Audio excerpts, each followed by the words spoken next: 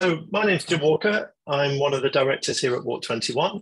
And this is our 10th and at the moment our last in the series of interviewing people working in national governments who are going to give us a bit of an insight into the process of how to develop a walking policy.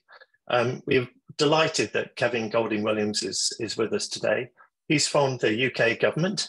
And when we say UK, you might have to explain this, but this is effectively, we're talking about England today, which is where 85% of the population live in the UK.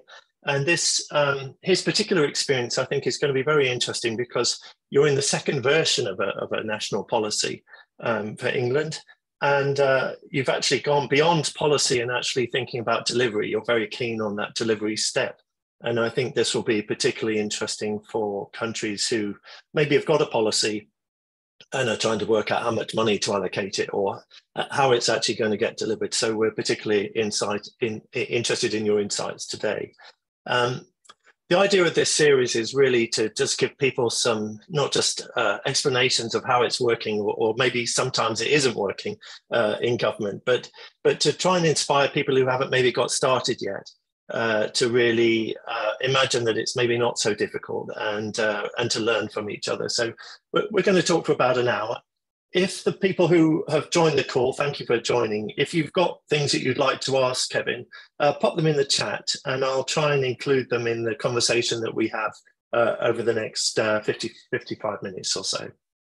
Okay, let's get going. Kevin, thank you very much. Now, you're quite unique in working for national government, but you were originally actually working at Living Streets, which is the main walking advocacy organisation. So you've gone from being inside the NGO to actually being inside government. Can you just explain how that worked and who actually pays you at the moment? Are you working for Living Streets still, or are you technically a government employee? Yeah, no, thanks, Jim, and yeah, good to see you all on the call this afternoon. Yeah, so I mean, it's an interesting background because my sort of background is, I suppose, in the third sector or what you'd call the charitable sector, if you like. So as you say, previously I worked at Living Streets, where I was the head of public affairs for about 5 years, if I remember rightly. And basically, a few years after I joined, we had a really good relationship with the Department for Transport. They were very open about secondments, actually going both ways, which actually in itself is a really interesting approach that colleagues might like to consider, because you get the experience of colleagues in government going out to see life in the charitable or third sector. And likewise, you get the input of ideas from the third sector as well. And equally, that applies to local authorities and councils and stuff like that as well. And so basically, I was asked to go on secondment to the active travel team within the Department for Transport, originally to just help build up their sort of capabilities around understanding walking.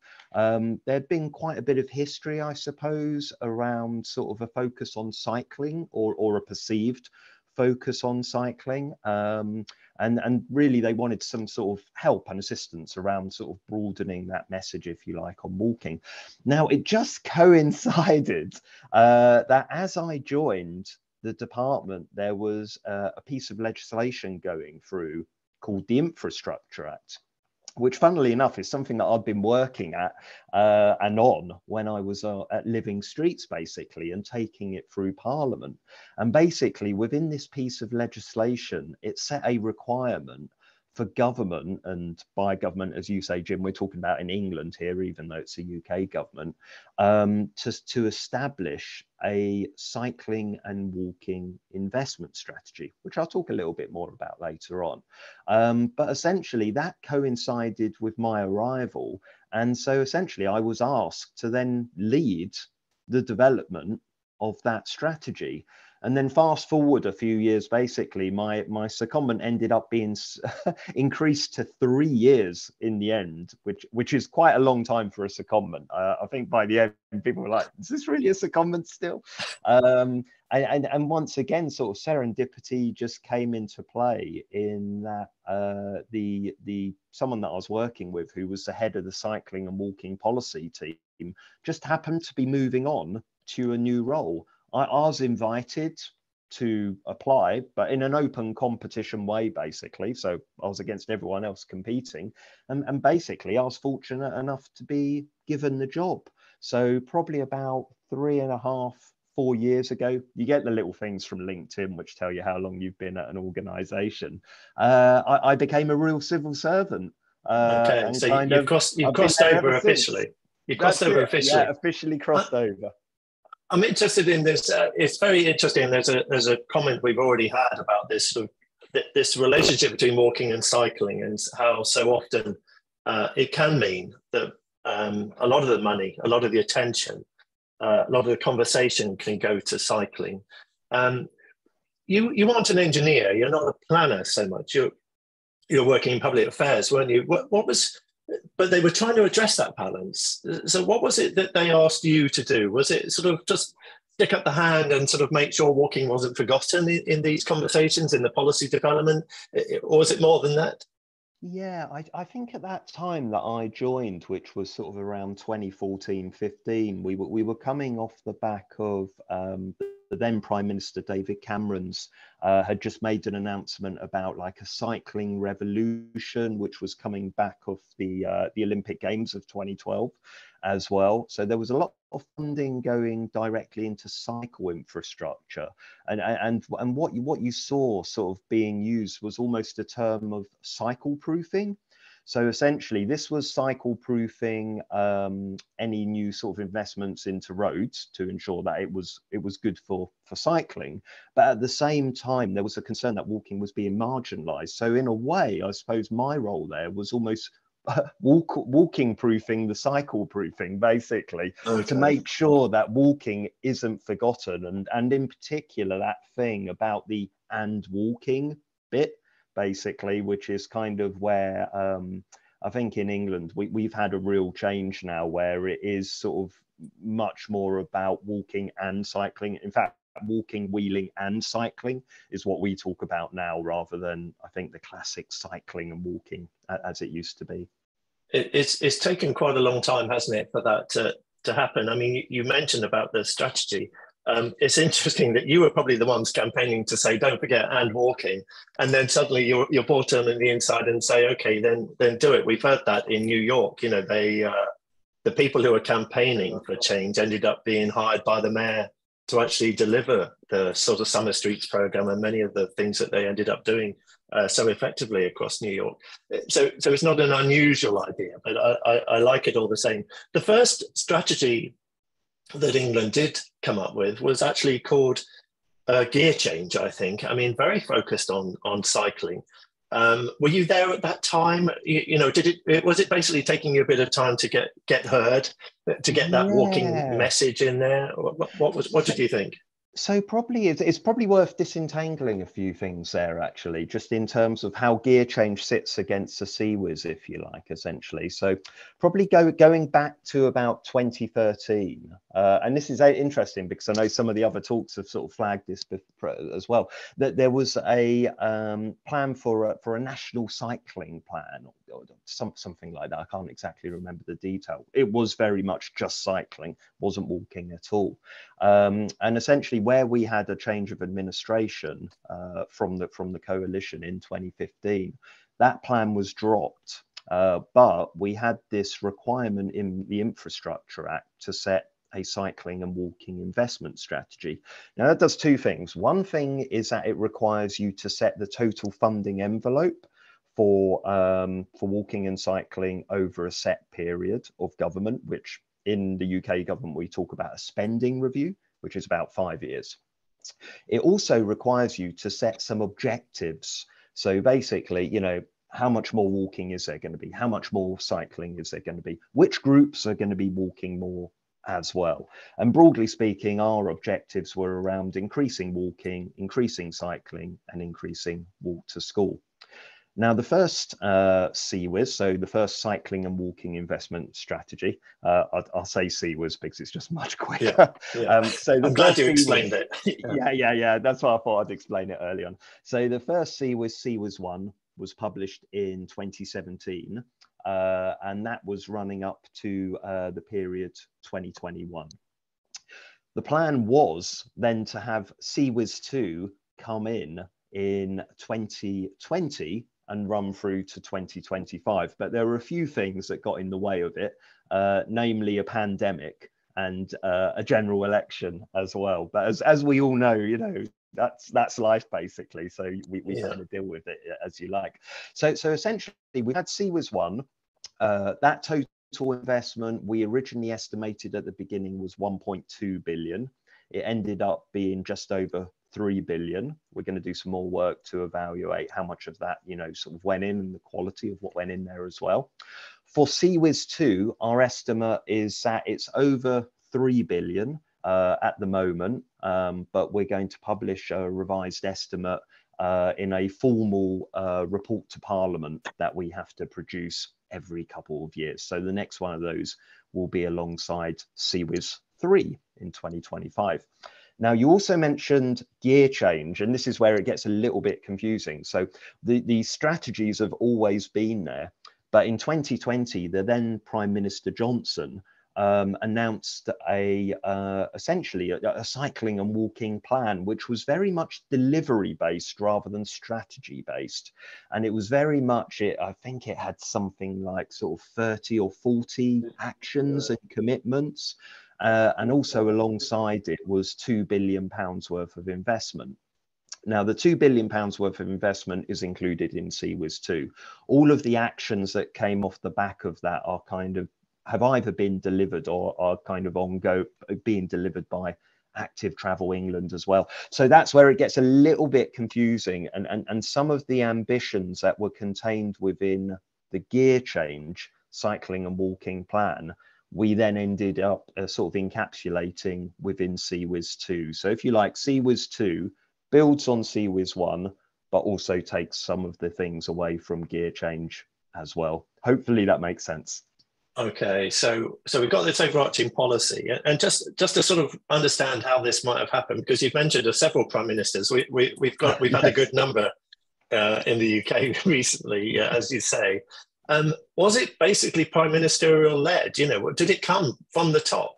You know, was that the ambition, and suddenly everything got moving? And these big numbers you're talking about, did that literally come from the prime minister's office?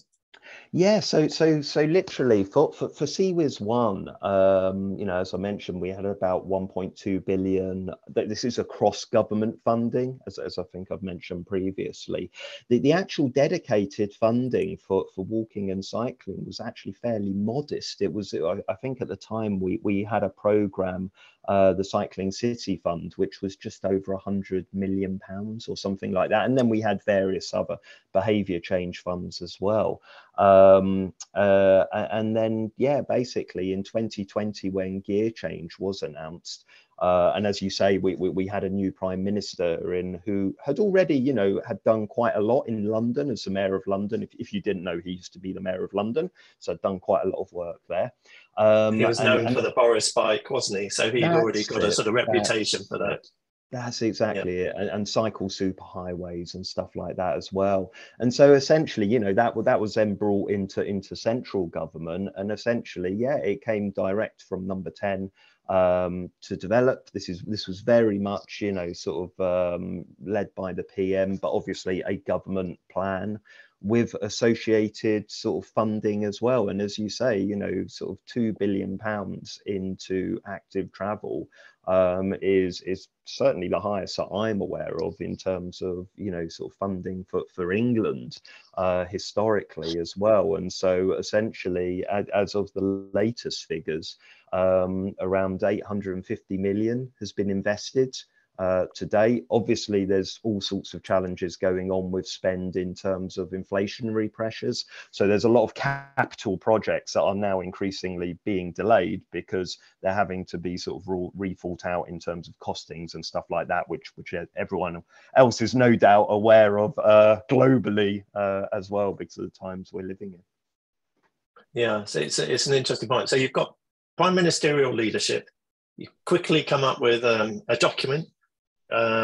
You've almost straight away gone into a sort of investment strategy. You know, it's a document all about delivery. And with those sorts of numbers, probably the largest in the world, let alone the largest ever in England, you've had to set up a new organization effectively to be able to roll it out the door. And it's quite interesting how you've differentiated the difference between policy and delivery. And this is the role of the new agency, isn't it? Could you tell us a little bit about this Active Travel England then? How easy has it been to set up a new agency to actually roll out all these big ideas and actually spend the money?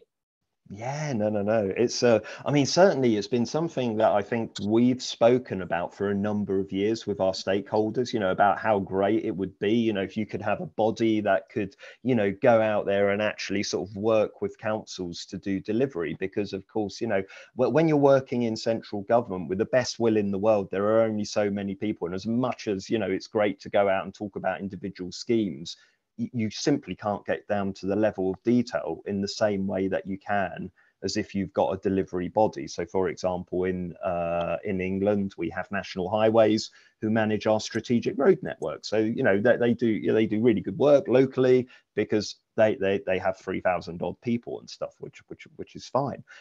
So one of the main things that was contained within Gear Change was a proposal to establish a new executive agency for active travel. Essentially, it'd do three things. One would be that it would oversee program delivery funding. So essentially that function would still be overseen by government, naturally, because that has to happen, but they would have responsibility for the delivery, both of capital and revenue programs. So that's actually the infrastructure and the behavior change side of it as well. The second bit was basically about ensuring that funding was going to high quality schemes. So that's basically ensuring that where investment is going in, you know, both the walking infrastructure and the cycle infrastructure is being delivered to a high standard. And of course, that's not just about going in with a clipboard and saying, well, is that what we expect? It's all about raising capability and capacity within local authorities and councils so that people feel empowered that they can do that, and Active Travel England is supporting them to do that. So that is kind of the second leg, if you like. And the third, and actually probably most important in some respects, leg is around planning. So basically, as of actually just under 1 month's time, Active Travel England will become a statutory consultee in the planning system in England. And so that means, you know, for new developments, they will be offering views and providing advice and support for local authorities once again. So really transformative. There's eventually be around 100 people working at Active Travel England. And since they were sort of, I suppose, formally established, you can pick a date as to when they became formally established on all sorts of measures. But essentially, it's kind of been, you know, almost a year-ish. But essentially, they're up to about 70% of their team being in place now. And so, you know, they're already providing advice to local authorities about planning matters, about designing infrastructure, and about delivery as well. So a really transformative change there. Interesting. So basically, these are experts. You know, you're actually hiring people who are like designers, engineers, planners, bringing them in to actually get into the detail and make sure, like you say, people are doing a good job. Is it easy to find these sorts of people? And do they want to come and work around walking and cycling? I mean, very often people aren't trained very much in these issues. If you're a designer, you're a planner, you're an engineer, they might not have much time learning about these things. So how easy has it been recruiting people and making them think that this is the best thing for their career? Yeah. It's a really interesting one, because certainly I think it speaks to a bigger problem that we've got, particularly I think in the UK, and perhaps actually globally as well, which is basically, you know, how do we ensure that we're getting the next generation of engineers and designers to see active travel as a career choice rather than a stepping stone to wider engineering projects. Pleasingly, actually, I mean, the response and uptake has been amazing. Actually, I think some of, you know, where I've spoken to colleagues on the Active Travel England side who have joined are just like, oh my God, this is my dream job. I never thought the day would come, you know, where I can work as an engineer, and I'm applying this to active travel. But certainly and this is one of the things that, you know, Active Travel England will be considering, which is, you know, how do you increase the pool of experts so that essentially you're not cannibalizing from other organizations. So Active Travel England has attracted people from actually, you know, consultancy in the private sector, but also from local authorities as well. And so, you know, where do the local authorities and councils then get people to replace them? And so at the moment, I feel probably the pool of people is too small. And actually, one of the big things actually in the legacy, if you like, of ATE moving forwards is actually how do you create a sort of a more diverse and bigger sort of skilled population, whether it's engineering, whether it's planners, whether it's program delivery, whether it's project design, so on and so forth, that can do all of this work around active travel. Absolutely. And coming back to the point we talked about earlier, you know, I can say this to you because you come from walking, but I mean, a lot of people must be coming from cycling. I mean, that they are, we know again, all over the world, people often have become cycling officers, and then they've been told, add walking. You know, can you just address this whole thing about the balance in the plan and the funding? Do you split the money out for walking and cycling? Do you split out the experts for walking and for cycling? Do you split out the schemes for walking and for cycling, or is it a hodgepodge? You know, it's quite interesting, this. Yeah, no. It's a really interesting one, and certainly coming from, you know, my Living Streets background, it's something that I'm really interested in. I think sort of at the top level, and this is something that I'll always remember. I did a radio interview. So for international colleagues, we have a national radio station called BBC Radio 2, and we have a chap called Jeremy Vine. He's very well known for cycling, but he's also a very well known DJ and broadcaster as well.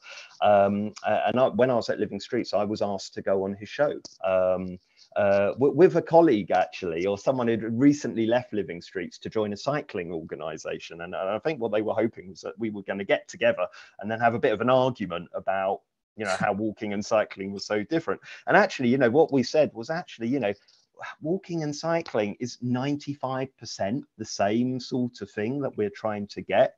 It's the 5% difference which is crucial. And it's a really big 5% difference because there's some fundamental differences in there.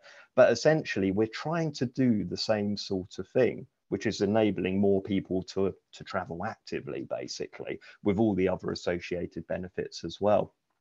So what we've sort of been doing, if you like, ever since we've had the cycling and walking investment strategy, is also working with local authorities to develop their local cycling and walking infrastructure plans, which also has a snappy acronym, as you would expect, of LSWIPs. And essentially, this asks local authorities to outline where investment should go on walking and cycling. And if you like, that's the key thing with the CWIS, that it is talking about walking and cycling. It isn't just talking about cycling.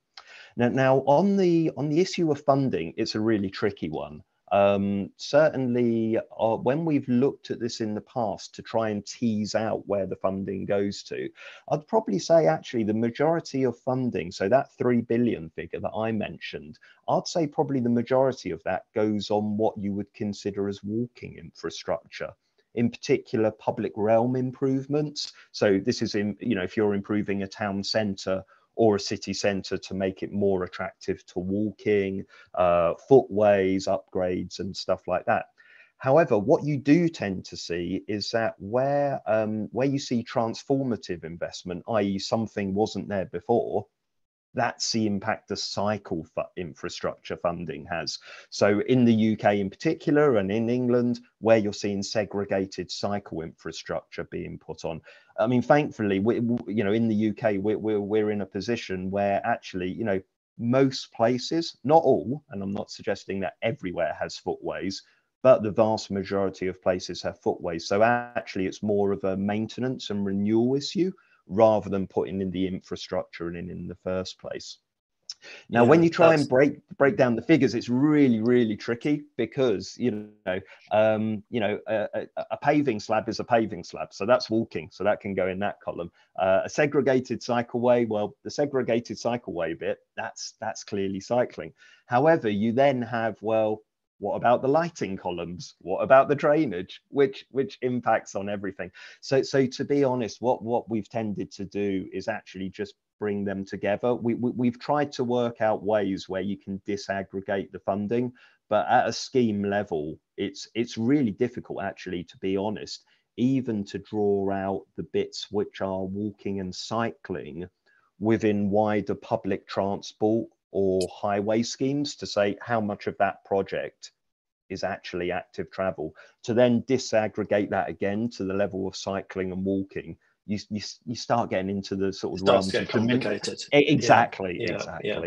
But interestingly, and one of the questions we've got here from Tamara on the call is about how we do actually assess what's required, and particularly retrofitting in existing street environments, what the tools that are available, either you've created or maybe at a local level. This is when it actually comes down to getting rid of the money. It can be difficult, can't it? And I'm aware that in the UK, you've spent some interesting energy, I think, just recently thinking about the appraisal methodology. And I know this is a detail, but if you forgive us for indulging it for a second, what you do seem to do is you've gone away from that, imagining that it's all about time savings, which is traditionally how a lot of transport schemes get evaluated. And you're not necessarily talking about time quality. I mean, that would be the dream, but you are talking about, you are valuing safety, you're valuing equity, gender inclusion, new variables, and also climate. There's a carbon value in there as well, I believe, in your appraisal scheme. How do you put numbers on these schemes? And to answer Tamara's question about using the right tools, how do you actually apply a sort of carbon saving or health benefit into a right, we're going to do this street here and this is how we're going to spend our money? Yeah, no, it's a really good question. And Tamara, your points there are really good ones about sort of disaggregated budgets as well, actually. And to be honest, actually, I mean, this is sort of a slight aside just to begin with, but it'd be interesting to see what others think as well. Is one of the biggest challenges that we've had is that unlike, say, the rail network or the highway network, we don't have any definitive figures for total lengths of either walking infrastructure or cycling infrastructure, which means that makes it really, really difficult when you're considering investment in maintenance and stuff like that, because you might have one council that knows everything that it's controlling. You may have another one that doesn't, which makes it quite difficult when you're sort of considering investment.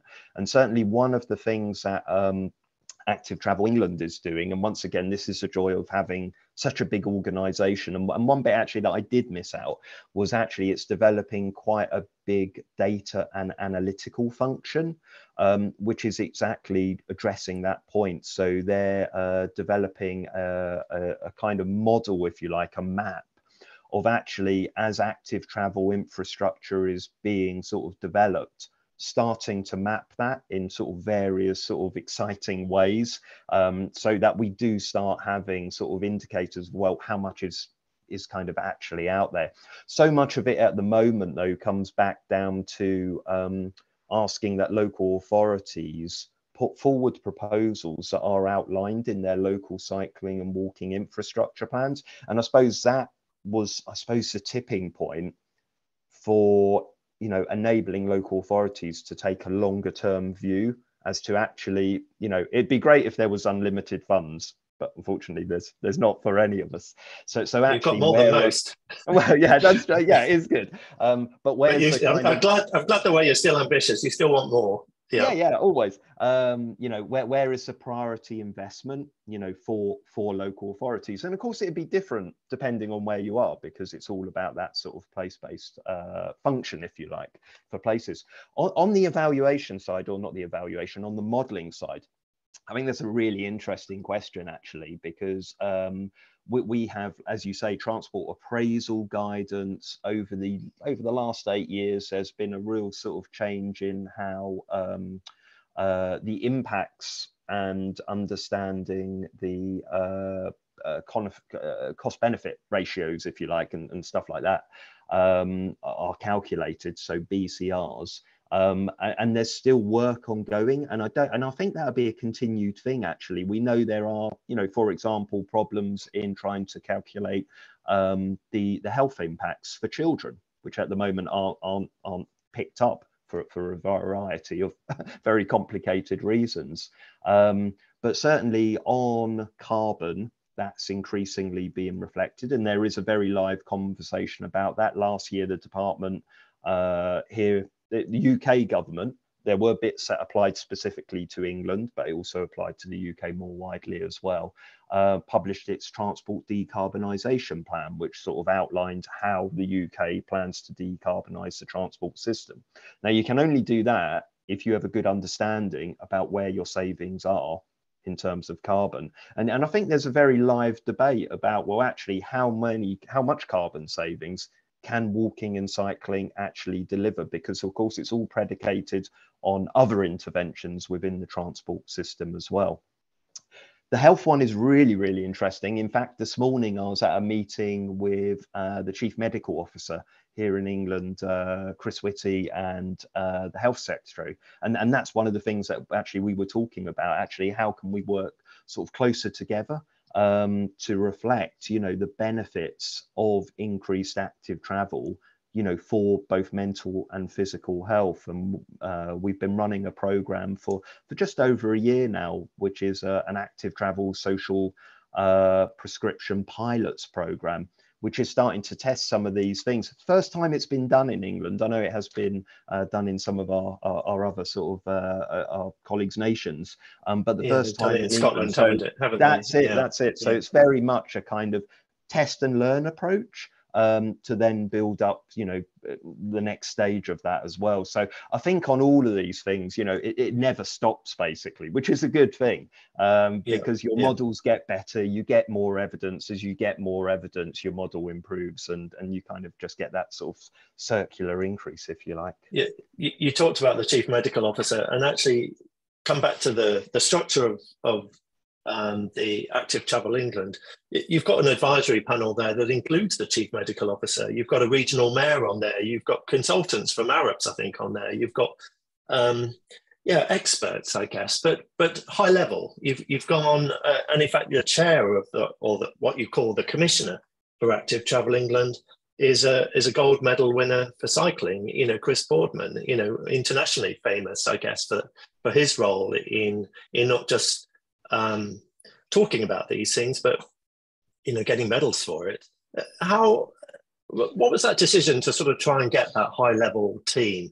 Is that useful to you, that you can have these conversations, and are you really using that to influence government beyond the actual agency itself?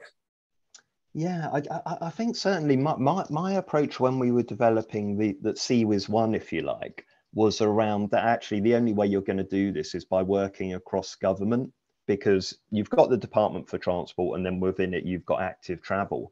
But of course, the world of active travel reaches far beyond the Department for Transport. We have a government department that kind of works with local authorities. We have a government department that deals with health, and we have another government department that deals with education, and another one which deals with sport. And you can immediately see you need to be having conversations with all of these people, because they're going to be developing funding programs and policies which will impact on your ability to deliver outcomes, basically, whatever they are, for active travel. So that's been our guiding light, if you like, for probably about the last 8 years. So it means that probably we're one of the best plugged in teams across government, basically, because we're continuing to sort of work with colleagues across government to understand new funding streams and how we can assist and everything else as well. And so when you talk to someone from the Department of Education or the Chief Medical Officer,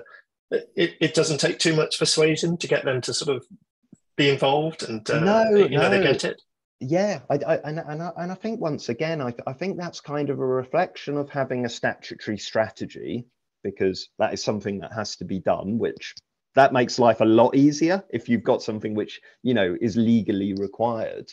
But I think also where that's just been in place now for 8 years, you build those relationships. So when you're talking about, the second cycling and walking investment strategy, people know what you're talking about. Now, of course, obviously, there, as you say, going back to 2020 and the time of the pandemic, huge increase in investment. There was a huge increase in people walking and cycling for exercise. I don't know what it's like elsewhere around the planet for our colleagues, but certainly in England, I think we were allowed out once a day, if I remember rightly. So all of a sudden, actually, walking and cycling was pretty much the only thing you could do, actually, in terms of exercise. So you saw that sort of real big sort of cultural shift. And I think, to be honest, with Active Travel England bringing in that high level advisory panel, as you say, Chief Medical Officer, the Mayor of Birmingham, that's to kind of, put in those sort of strategic links, both across government, but also across some of the other major bits, I suppose, of the devolved landscape in England, because increasingly, like some other European countries already have, we're currently moving to an increasingly devolved approach to funding, where our major cities are given pots of funding, and then they decide how that funding is spent rather than central government. I guess, realistically, it's because you've got £3 billion, isn't it, that everyone wants to be your friend? Or would it be the same if you didn't have the money? Do you think people would still get it? That's a really interesting question, actually, because on the one hand, we've obviously got the dedicated funding, as you say, of the 2 billion that was announced. So obviously, lots of people keen to sort of get involved in that.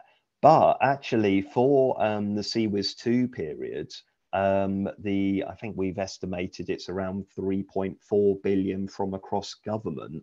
So actually, when you break down the funding, about 1.4 billion is actually from other government departments. It's not from us.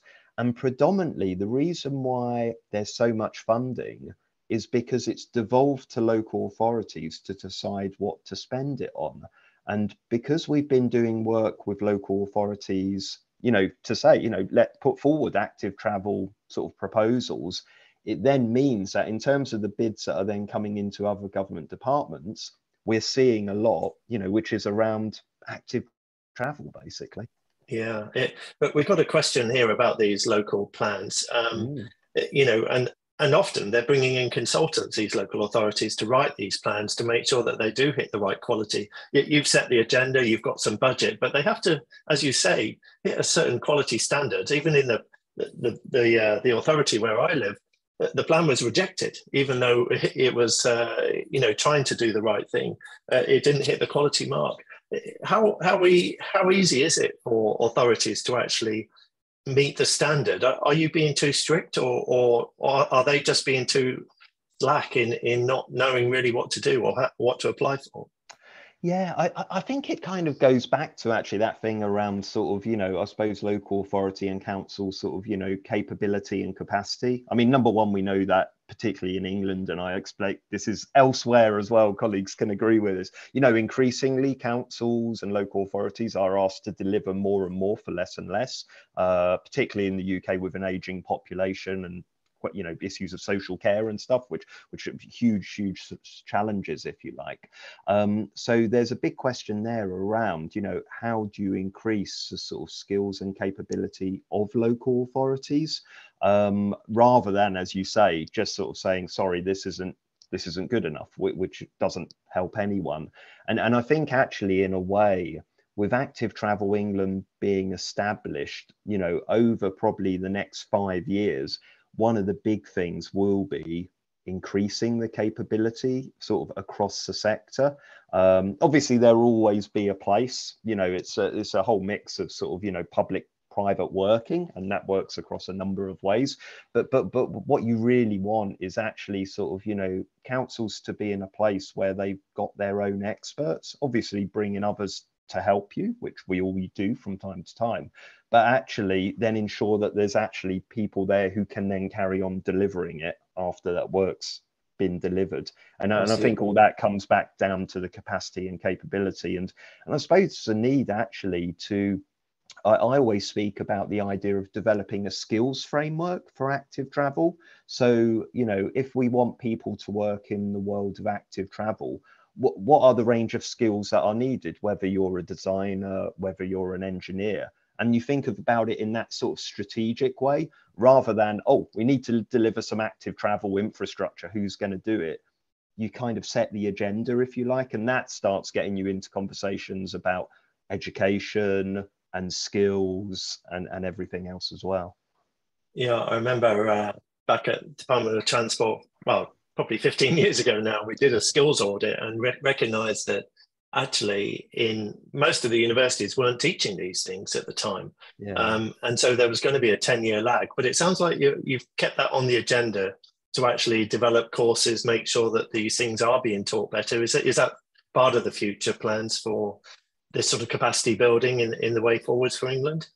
Yeah, no, that's exactly it. I mean, we have a number of expert groups where we have people, you know, sort of at universities as well, where they talk about, you know, the courses that they're developing, and also working with some of the chartered institutions as well. Okay. So, you know, when you graduate in whatever, you might join a chartered institution, and you have to do continuing professional development in order to then get your status as, you know, an engineer or an architect or whatever. And actually, what is the role of chartered institutions in developing those skills as well? You know, there's some stuff out there already, which is great stuff actually, but, you know, how can Active Travel England kind of set the agenda, if you like, for that, which once again is a positive of having that exec agency. It sounds very progressive. I'm sure it is progressive. You've achieved a lot, you know, and a lot of good words written down, a lot of commitments, a lot of structures around advisory panels. I think you've got an infrastructure group, you've got a cross-government delivery team, you've got a multi-agency advisory group. I mean, quite a lot of structures that you're building into this system to keep its robustness. And yet your funding is only 5 years. It's reviewed every 5 years. You've been through several prime ministers. The one who started all this, the Boris Spike guy, has gone. You've had to cope with change. You know, you've mentioned the pandemic, but you've had to cope with political leadership change as well. And some of that has resulted in a budget cut, hasn't it? I mean, how do you deal with the realism of these things? And any advice to other people about how you'd live with these ups and downs, political changes, budgets suddenly being cut in half? Yeah, no, and of course, you know, that's part of, you know, being a, you know, a civil servant in any government administration, you know, anywhere in the world, you know, in, you know, good functional, you know, democracies, you know, have changes, and of course it means that one day you may be following one thing, and then the next day you might be following something else. I suppose probably there's a couple of things that come to mind. The first one was probably the actual having the statutory basis for the cycling and walking investment strategy so that goes beyond the 5 years. Yeah, that goes beyond the 5 years, and essentially because that's legally required, and it also received cross-party support when it went through as well, means that everyone kind of agrees with the concept. Okay. So we've had CWIS 1, we're into CWIS 2. We're going to have our next spending event, which is called a spending review in the UK, probably next year. I say probably because we're due a general election, which I think has to take place by the end of next year. So there will be a new administration, of whatever colour, after that general election. And of course, as you say, we then have all the workings around, government departments bidding for funding for the next 5-year period. And I think, once again, this is where Active Travel England and having local authorities developing their local cycling and walking infrastructure plans, what that means is that we have a pipeline of projects from local authorities, which means that, when we're in a spending review environment, you can say, these are the projects, that we're looking to fund, and this is how much it's going to cost. We also have some objectives that we've outlined in CWIS 2 that will actually be included in the CWIS 3 period. So, for example, we have an objective that 50% of journeys in towns and cities, and worth saying that does include rural towns as well, it's not just urban, by 2030. So, of course, that will need funding towards it. And within the Transport Decarbonisation Plan, we had a commitment to deliver a world-class walking and cycling infrastructure by 2040 as well. So once again, that will need investment in it as well. So there's lots of sort of very strategic objectives, if you like, that go beyond the current 2025 out to 2030 that will need funding.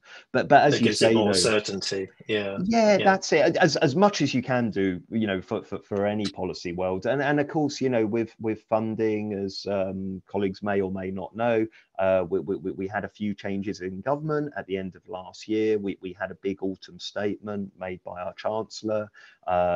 Government departments, had to live within their means. And of course, as everyone knows, inflation has gone through the roof. So typically, from what I'm seeing, not just on active travel, actually, but on rail projects and road projects, you're looking at inflationary increases of anything up to 13 or 14%.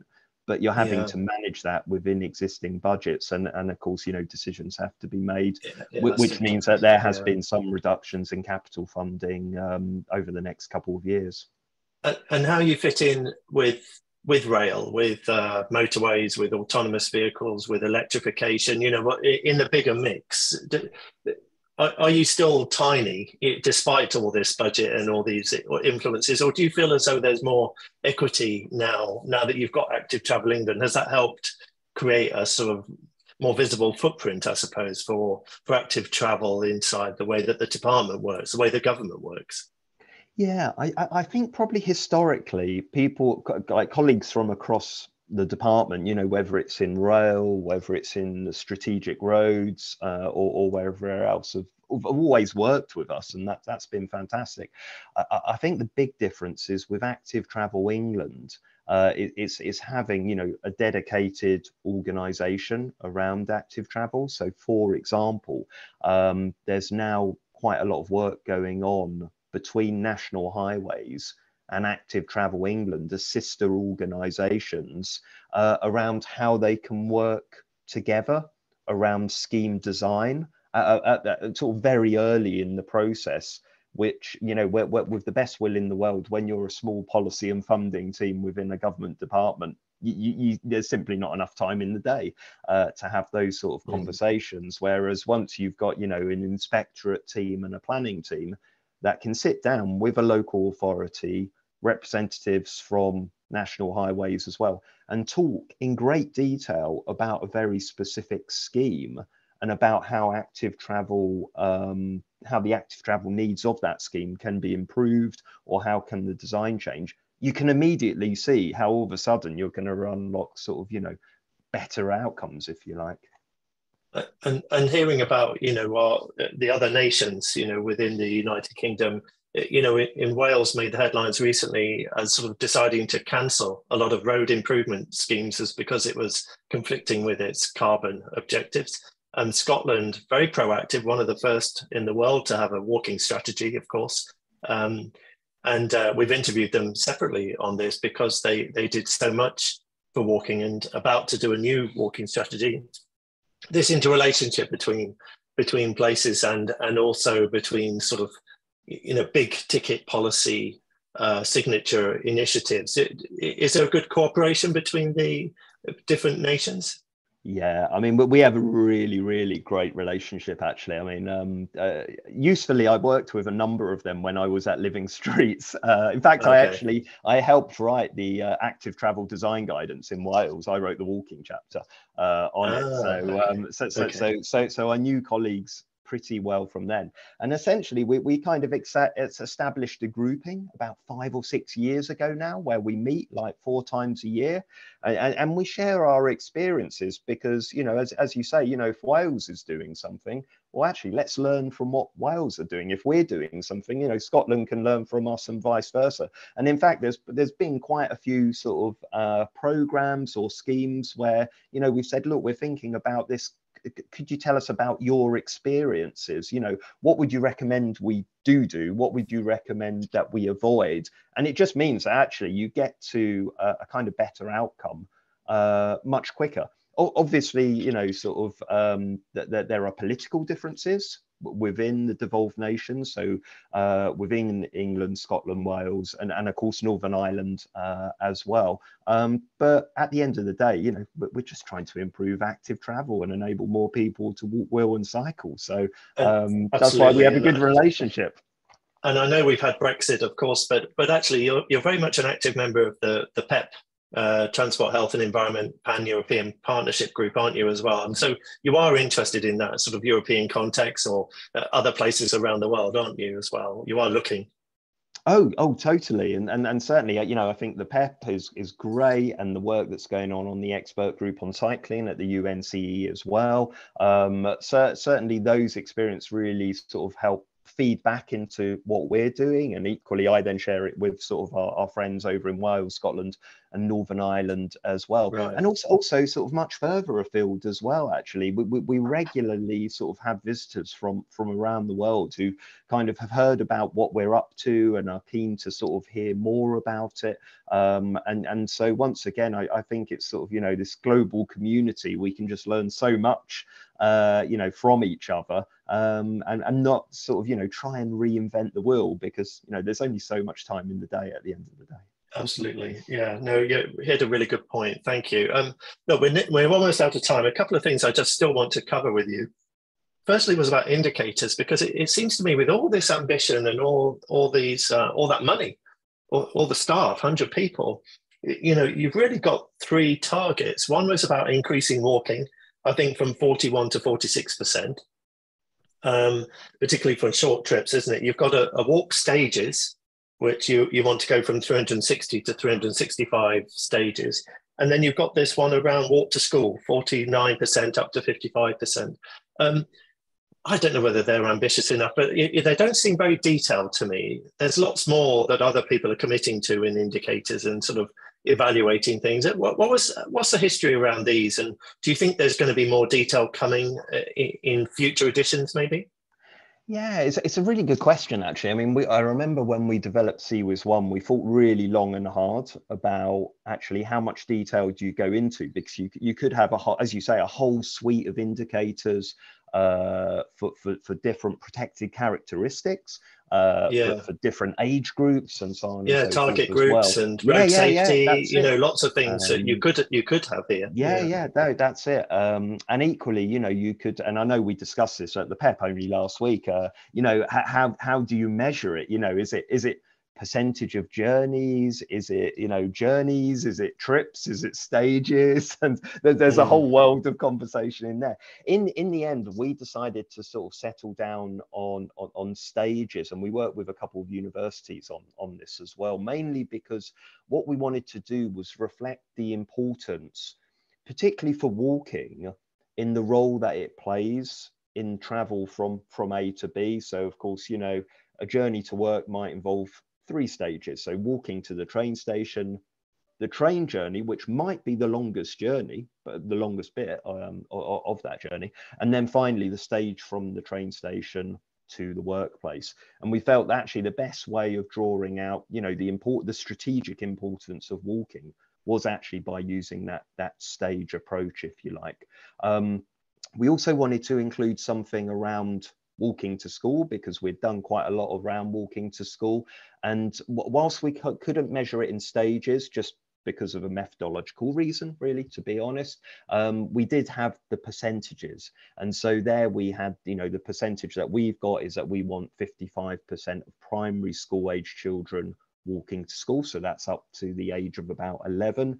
That's mainly because, particularly in England, I think this is replicated elsewhere, once you get to secondary school, so 11 to 16, you see distances increasing. And so increasingly, pupils will tend to use public transport, whether that's a bus or rail or something like that as well. So I think moving forward, though, you're right, actually. I think the trick that I've always said is actually segmenting who are we targeting when we're talking about enabling more walking, wheeling and cycling. And then by identifying different population segments, the interventions that you use meet the needs of those segments. And so that's something that I've been talking about for years. I think now that we've got Active Travel England in place, we can start thinking about actually, you know, how are we putting in infrastructure? What does that infrastructure mean for certain groups? How does it enable certain groups to walk, wheel and cycle in a way that wasn't done before? And also on the behavior change side of it, actually, how can we enable people to, you know, to walk perhaps for journeys rather than, you know, driving a mile to school to do a school pickup or a 5-minute drive or something like that to the school run, and actually walk instead. And of course, everyone's different. We're all humans at the end of the day. So I think there is a big thing there around sort of segmentation as well. So I think there's so many ways you can dice and slice when it comes to metrics. Definitely. And finally, then, just in terms of, you know, you've been at this for some years now. You've explained. You've gone from being a campaigner to come on the inside and actually help with the development of the policy, and now you're sort of helping oversee with its delivery. What would be your tips for other countries, maybe those who haven't even started yet, or those who've, you know, been working hard on a plan, but maybe haven't got the budget, the sort of number, maybe they haven't got the prime minister that you happen to get for a certain moment when your budget suddenly multiplied. Any advice, any thoughts to help other people? Yeah, I think I always go back to kind of make friends in sort of strange places, if that makes sense. Because I think so often, you know, for colleagues, whether, you know, you're in a council, whether you're in a government department, you know, you live within your silo basically. And actually, you know, broadly speaking, we're not very good at getting out of silos, but the thing that I always try to do is get out and about and sort of make those contacts. So if you don't have, you know, a legislative basis for a plan, and you don't have the funding, that isn't to say that you can't be doing work to get you there. And, you know, as I mentioned about, you know, colleagues in education or colleagues working with local government or colleagues working, you know, in sport, you can have those conversations to understand what they're doing. And so often you'll discover that actually you're trying to do the same sort of thing, sometimes in the same sort of places as well, actually. And just by opening those conversations and having those dialogues, you're just opening up the possibilities. Now, of course, you know, at the end of the day, you know, political support is really important. Everyone says that. Equally, money helps as well. But I think if you've got those contacts and those relationships, that just gives you a really, really good starting point. No, thank you. And actually your statutory instrument, of course, let's not forget that, because it's because of that you've got this long-term commitment that you've got cross-party support to actually deliver. Kevin, thank you so much for your generosity and with your time. It's been a fascinating story. I think we could talk for another hour, probably, but easily. We promised we'd keep these to an hour, so I'm going to stop it at this moment. But Kevin Golding-Williams, on behalf of the UK government, particularly in England with Active Travel England, thank you for sharing your story with us today. I'm sure we should do this again more often and sort of catch up about how Active Travel's getting on. across the country and within the regions as well. I think it's a fascinating approach to actually create this agency to make sure that there is a delivery of this ambition as well as just a good ambition. We wish you all the best, and thank you very much again for your time today. Thank you. Okay, thanks.